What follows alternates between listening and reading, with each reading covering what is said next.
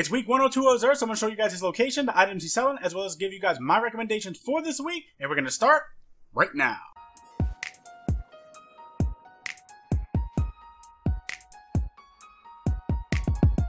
What's up, guys? Reckless here. Welcome to Guardian Watcher. So it is week 102 of Xur.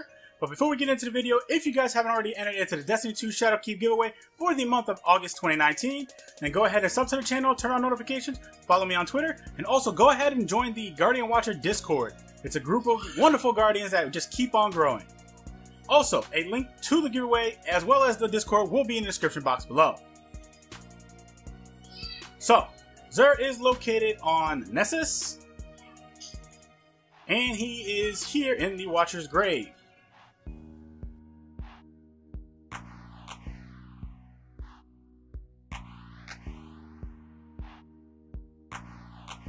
Xur! What's up, dude?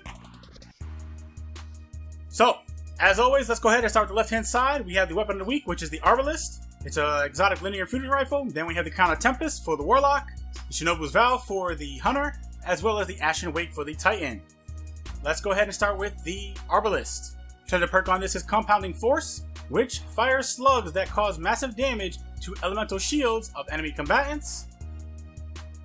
Then we have Extended Barrel, Projection Fuse, Disruption Break, which breaking an enemy shield with this weapon makes them more vulnerable to kinetic damage for a brief period, as well as the Composite Stock.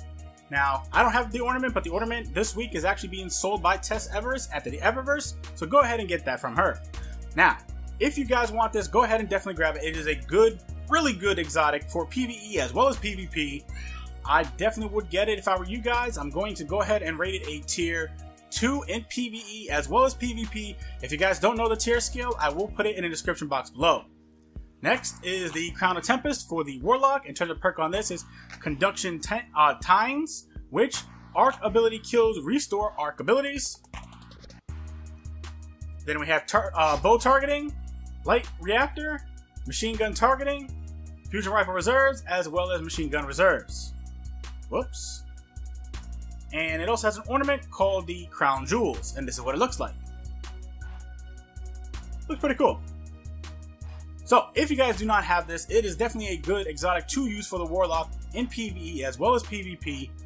Definitely one of the top tier exotics to use for your arc class, which is your Stormcaller. So, I'm definitely going to rate this a tier 2 again in PvE as well as PvP. Next, we have the Shinobu's Vow. The treasure perk on this is New Tricks, which you gain improved skip grenades. And there's actually a little bit more to that, and it says you gain an additional skip grenade charge. So you get 2 skip grenades, and skip grenade returns energy when it damages enemies, and that's huge. Then we have Submachine Gun Loader, Fastball, Momentum Transfer, Grenade Launcher Scavenger, as well as Special Ammo Finder. No ornament for this. So, if you guys do not have the Shinobu's Vow, it is a good exotic for PvP. A little bit for PvE, but I would probably use it better in PvP. So, with that said, in PvE, this is probably going to get a 2.5, maybe even a 3. But in PvP, it definitely will get a tier 2. Last but not least is the Ashen Wake for the Titan. And treasure perk on this is Bring the Heat, which you get improved fusion grenades. And it also gives you fusion grenades now explode on impact and gain increased throw speed, which is good.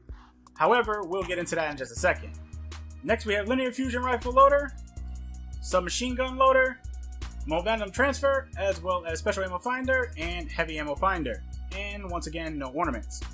Now, in Destiny 1, fusion grenades were amazing. In Destiny 2, not so good. Maybe after Shadowkeep is released, maybe fusion grenades will be a lot better in the game, but at this current moment, fusion grenades are okay-ish.